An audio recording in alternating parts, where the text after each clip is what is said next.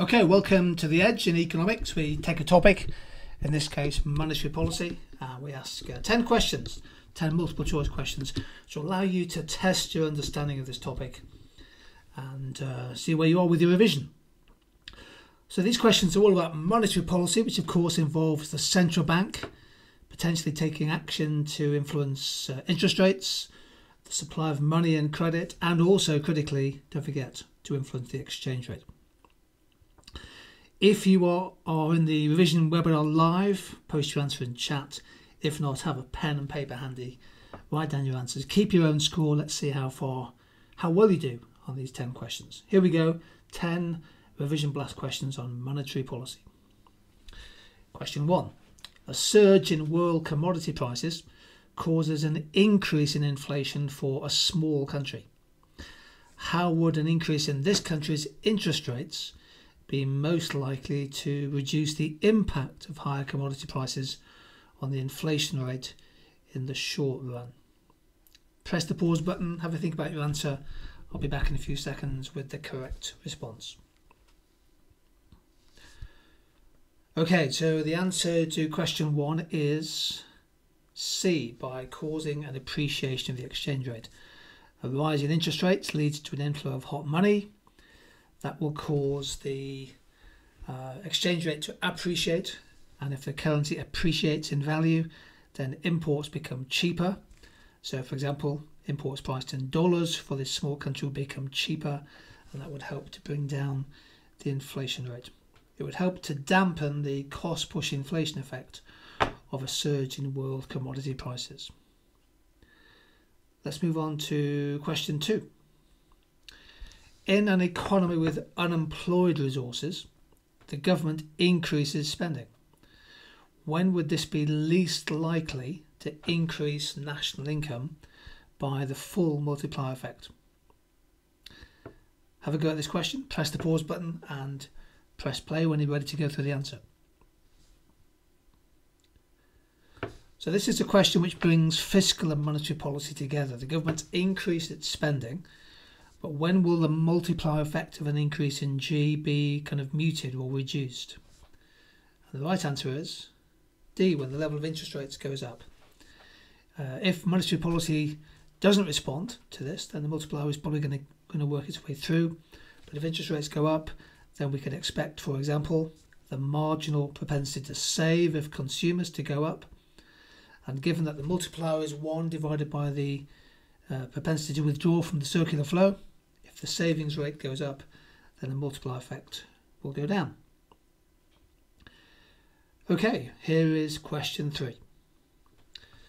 A country's central bank decides to decrease their policy interest rates by 2%. What is this most likely to result in? What is this most likely to result in? Have a look at the 4 options and then come back to me when you want the answer. So they've cut interest rates by 2%, and that is an expansionary monetary policy. Which of these options do you think is the most likely effect? Well, the correct answer to this question is B. We'd expect the savings ratio to go down because perhaps the real return on savings has fallen, so the propensity to save would reduce. And we'd expect a fall or a depreciation in the currency, because if interest rates go down, we'd expect to see hot money flowing out of a country, perhaps to another economy where the relative interest rate is higher and the return from investment is greater. So the answer to question 3 is B. Let's move on to question 4. How might quantitative easing, or QE, how might QE help to stimulate economic growth? Have a go at this question.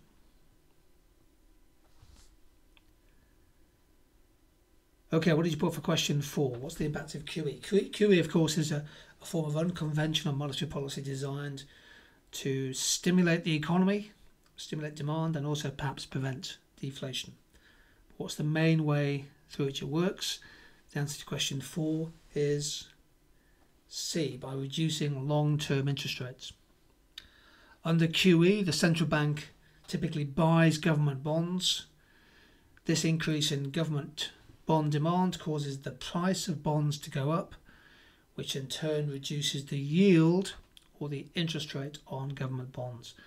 If long-term interest rates go down, it's cheaper for governments and corporations to borrow money, and money will flow out of bonds into things like stock markets and other forms of investment.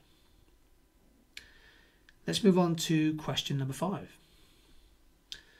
Which combination of fiscal and monetary policies is most likely to be effective in the short run for tackling deflation in the closed economy? So a country, closed economy, doesn't trade, has deflation. Which combination of policies is most likely to tackle that? Have a go at the question.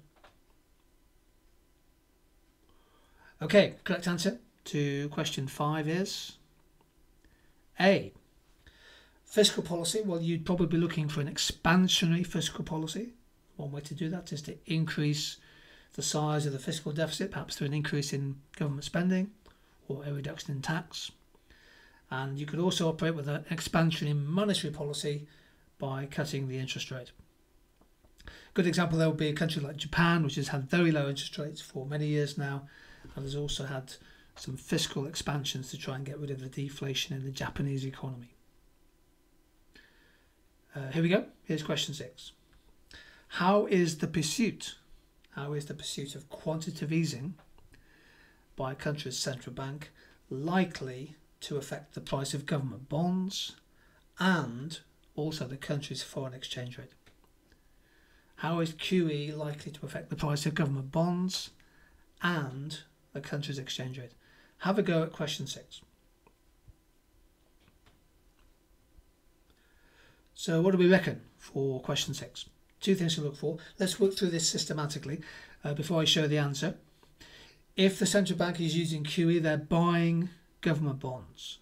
So the demand for bonds will increase, therefore the price of bonds will increase. So it has to be A or B. If the price of bonds goes up, then the yield on government bonds goes down. So interest rates in the economy with QE will be lower than they perhaps would otherwise be. And therefore, if interest rates are lower, what's likely to happen to the exchange rate? Well, hot money will flow out of the country, and therefore the exchange rate will depreciate. So therefore the answer to question 6 is B. Now, if you got that right, hats off to you, because that's not an easy question. What about question 7? Now this is tricky. A country has a floating exchange rate and an independent central bank with the power to set interest rates. The inflation rate is currently stable at the target of 5%.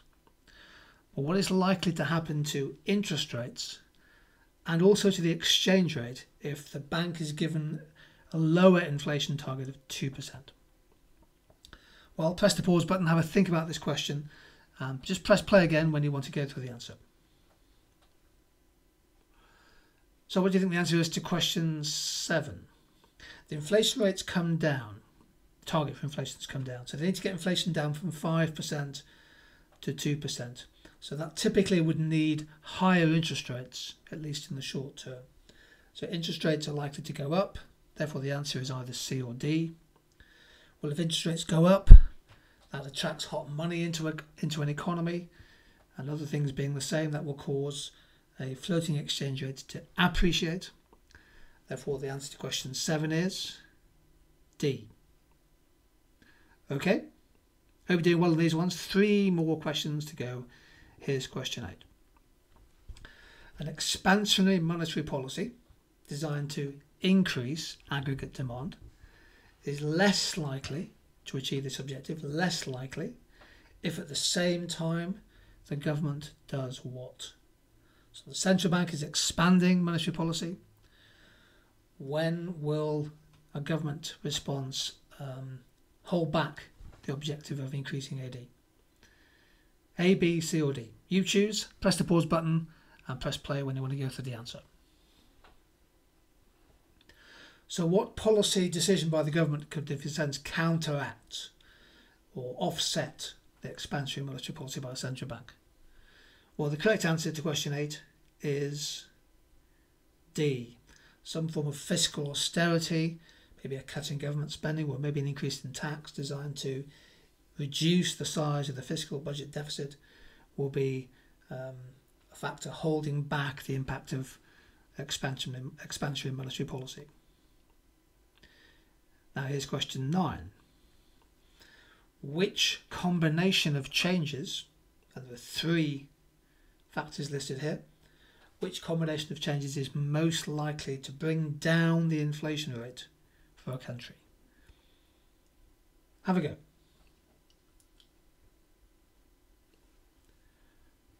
Okay, the correct answer to question 9 is B. A higher exchange rate, a fall in indirect taxes, and a slower growth of the money supply is most likely to bring down inflation. First of all, the higher exchange rate brings down the cost of imports. That will have a direct effect on inflation. And it also squeezes export demand, affecting AD. In the short term, if you cut indirect tax such as VAT or duty, that causes an outward shift in supply curves, brings business costs down and puts downward pressure on price. And thirdly, if you restrict the growth of credit, that will weaken aggregate demand and may cause interest rates to rise. That will be a deflationary monetary policy, again bringing down inflation. So the answer to question 9 is B. How are we doing? Here's our last question. Which one of the following statements relating to monetary policy is correct? Which one of the following statements relating to monetary policy is correct? Have a go. Come back to me when you're ready with the answer. On the surface, a relatively straightforward question. What did you get for this one? Maybe there's a hidden meaning here. The answer is B. A cut in interest rates always increases inflation. No. The word always, of course, can't be right at multiple choice. B is right. Let's just quickly look at the other options. C, interest rates do affect aggregate supply. For example, they might affect planned capital investment by businesses, which would have both demand and supply side effects. An increase in interest rates will raise investment. No, in fact, the other way around. Normally, if the cost of borrowing is higher, planned investment will be less. B is right. Yes, interest rates going up will help to counteract excess demand, but businesses, for example, might have loans on variable rates of interest, and therefore higher interest rates could increase the cost of production that they face. So the answer is B. Well, I hope you did okay on this test. I reckon a score of more than 7 is a good score. If you'd like to go to our landing page for monetary policy, where we bring together all of our best resources for monetary policy, just point your smartphone at the QR code in the bottom right hand corner of the screen, and hopefully, if I've got the technology right, that should take you to the monetary policy landing page. Okay, thanks for joining in on this version.